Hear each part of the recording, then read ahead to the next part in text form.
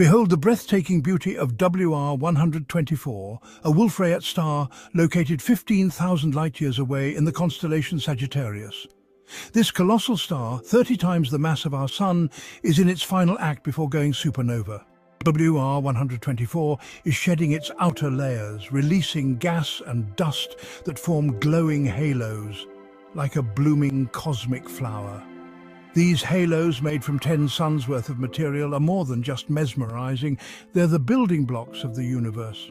As the gas cools, it forms cosmic dust, showering us with clues about the universe's early history. Stars like WR124 were the universe's first heavy element factories, creating the carbon, oxygen and nitrogen essential for life. These elements, forged in stellar cores, are now part of Earth and everything on it. WR124 is a fleeting